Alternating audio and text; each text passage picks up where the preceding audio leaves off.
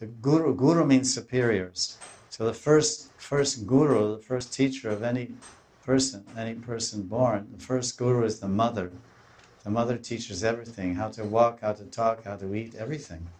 So the Janamata, the Janamata is Adi Guru. She's representing the Paramatma.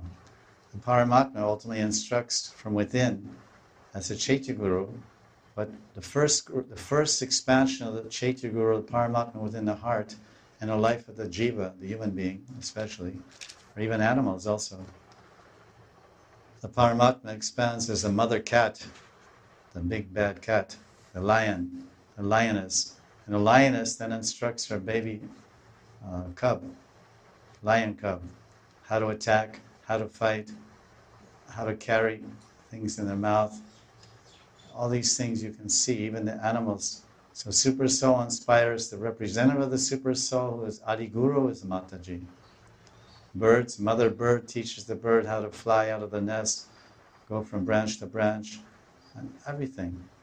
So this is Guru. Guru means teacher, means superior, means elder. Guru Tulya. So, in other words, they're equal. All the superiors, what Lord Chaitanya is saying, Guru Tulya, all the superiors and teachers and elders of Krishna and Vrindavan are attracted to him just like the Braja Gopis. Guru Tulya. A little bit more correct. So the Guru Tulya, then first Guru Tulya. This Tulya means the balance, equality. So all these superiors are equal. In other words, the mothers, all the old Sri Gana, the old ladies, the mothers, married ladies in Vrindavan, they have unlimited love for Krishna. And all the elderly men and fathers, they have unlimited love. And all of Krishna's friends, it says, Dasya Sakya Adi. Dasya Sakya Adi Bhave. Purushadi. So the Guru Tulya Bhave, their bhav, their love and attraction for Krishna is all equal, unlimited. Equal means no end.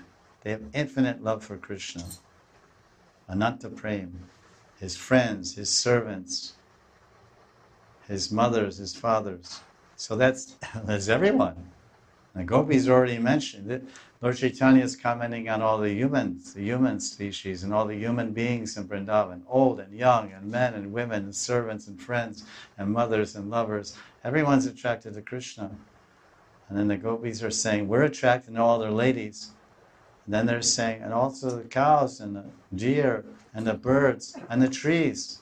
Go Kalpadruma.